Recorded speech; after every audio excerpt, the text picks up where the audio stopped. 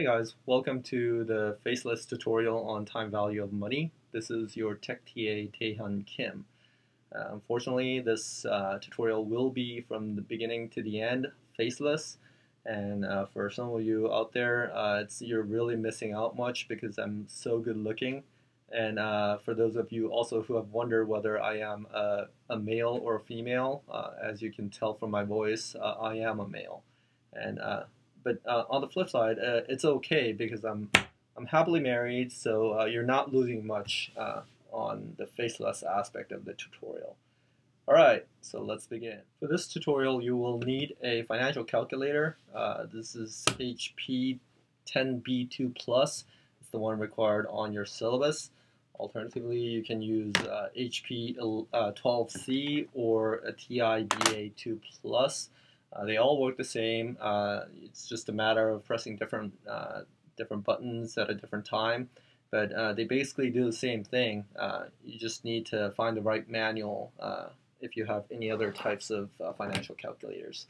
But again, like I said, we're going to be covering the topic using HP 10B2 Plus. So what is the time value of money? It means that a dollar today is worth differently from a dollar tomorrow. So you can buy some stuffs with a dollar today. In the future, you won't be able to buy that same stuff using tomorrow's dollar. And surprisingly, this is not because of inflation. Even without inflation, the dollar value will change from today to tomorrow because of interest. But that goes beyond the scope of this course, so I will let you figure out what that is, and we'll just continue to focus on the interest aspect of the time value of money. For today's tutorial, I will cover 4 topics. First is future value calculation, and then present value calculation, and then calculations of annuities. Annuities are a series of cash flows that are equal in amount for a fixed period. And then lastly, I will cover simple NPV calculation. NPV stands for net present value. So it's different amounts, a series of different amount of cash flows within a fixed period that you want to calculate the present value of. So the first topic is future value. Suppose you have $1,000 and the annual interest rate is 10%, and the interest is paid annually, so once a year. How much will you have in year 2 is the question. So say at year 0, you have $1,000, and again your interest is 10%, and in decimals that would be 0.1. So in year 1, you're going to have that $1,000 invested with 1, which is the principal, $1,000, plus the interest rate. That would be times 1.1. So you will end up with $1,100 after year 1. And year 2, you're going to have, $1,100 times 1.1 again. And I don't know if you can tell by my name, but I'm Asian, so I can do this in my head. But if you can't, please do use your calculator. Alternatively, you can use the year 0, and just instead of multiplying it twice, you can use a power and still get the same answer. So at the end of the year 2, you will have $1,210. Now this may seem simple, but it is tedious, and as you can see, you will see in the NPV calculation, as the amounts differ from one period to another, and you have a longer period, then it becomes kind of complicated, or rather tedious. So this is where the financial calculator comes in. So before we begin, let me just give you a very brief tutorial on the calculator. So all the white alphanumeric codes on the face of the buttons, you could just press to use those buttons. And then the ones that are in blue, you must shift blue up shift, and then hit it to use that. And obviously red, same thing. You want to hit red and that button to use the red functions. So before you take on any questions, you have to clear the memory because you don't want the previous input to affect your current problem. So in order to do that, you hit blue, CMEM, clear memory, C, and 1 to erase all the time value of money memory input.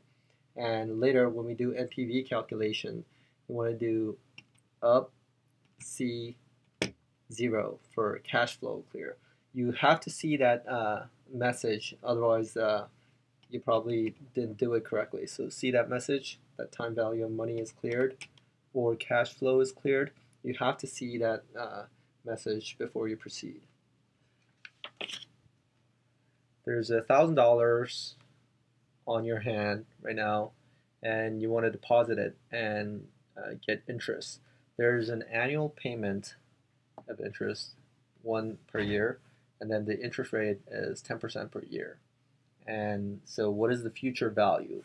So from here we know that from the calculator we know that n equals 2 because we're getting paid twice, and interest per year is 10%. Present value equals 1,000, and payment per year equals 2. Sorry, payment per year equals 1. And what we want to figure out is what the future value is. So you basically enter all that in.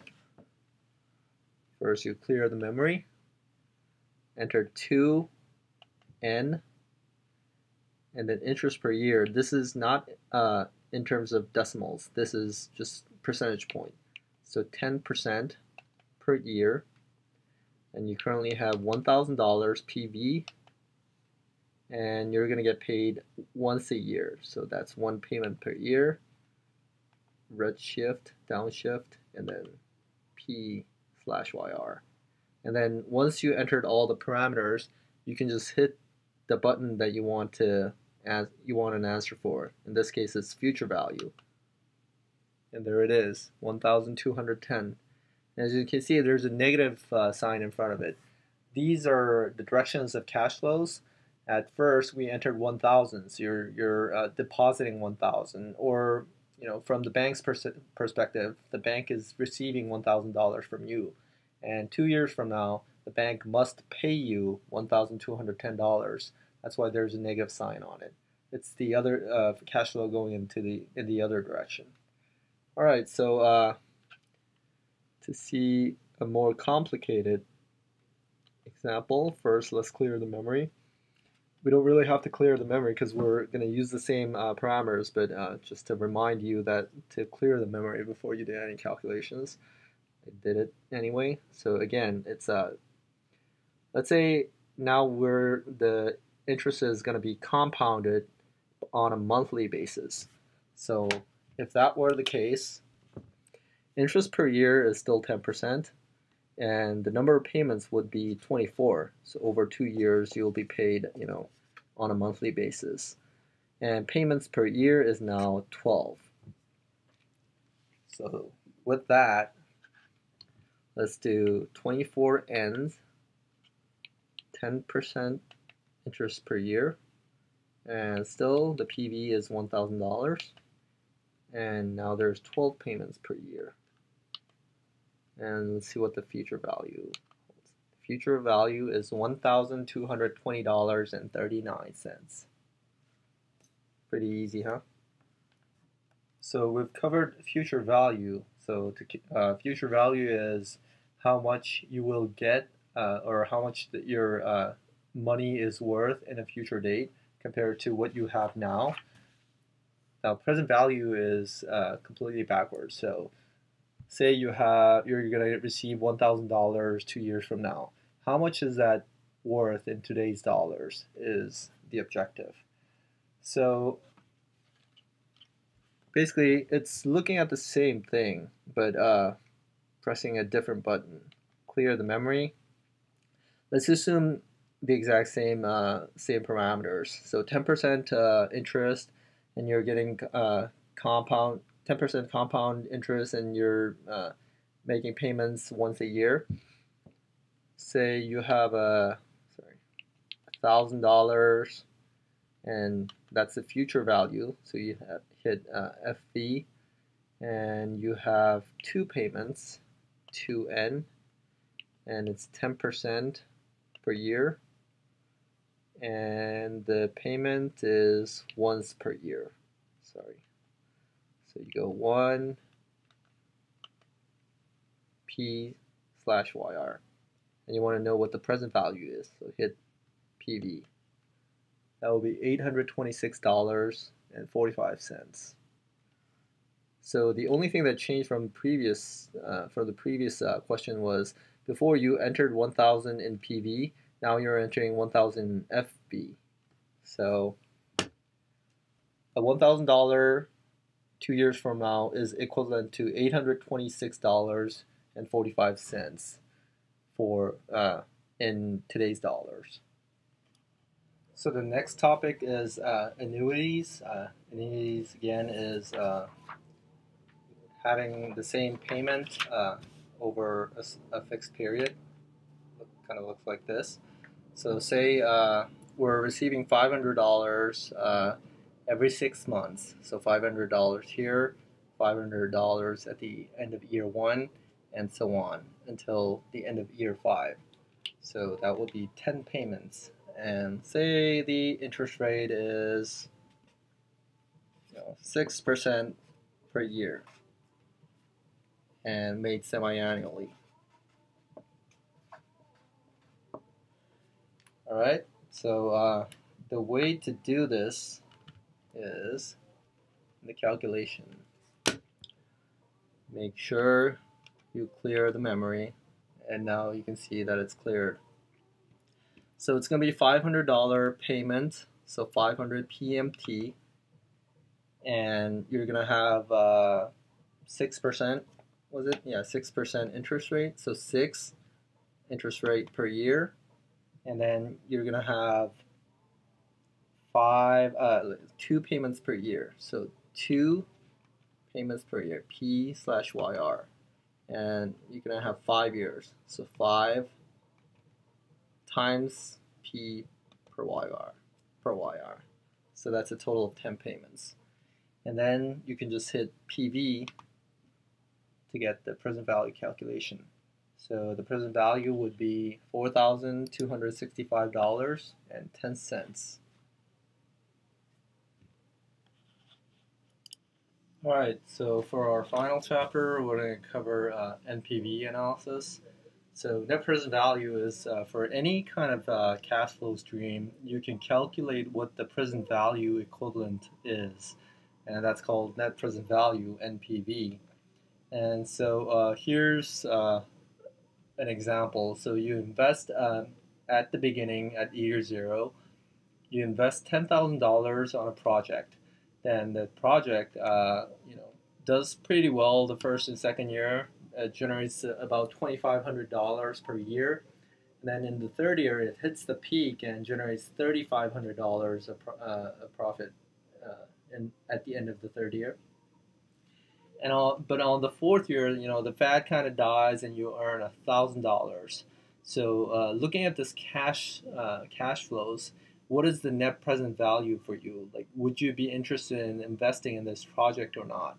And the assumption is there's an 8% annual interest rate compounded annually. So at this rate, does it make sense to invest in the project? And so from using your calculator, make sure you clear the cash flow memory. That's blue C0. All right, and then enter in the parameters. So it's 8% per year. So 8 I/YR, and then we're assuming 1 payment per year, so 1 red P/YR. Alright, and the way to enter cash flow, you have to enter in all the streams separately unless they're kind of equal consecutively. So let's do this. So we want to enter 10,000 negative 10,000 and then hit plus/minus, that makes it negative, and then hit CFJ, that's the first cash flow. Just saw a CF0, so that's the first cash flow. And then you want to enter in 2,500 for 2 years. So that would be 2,500 input for 2 periods, cash flow J. And that's for cash flow 1. And then it's 3,500 cash flow J.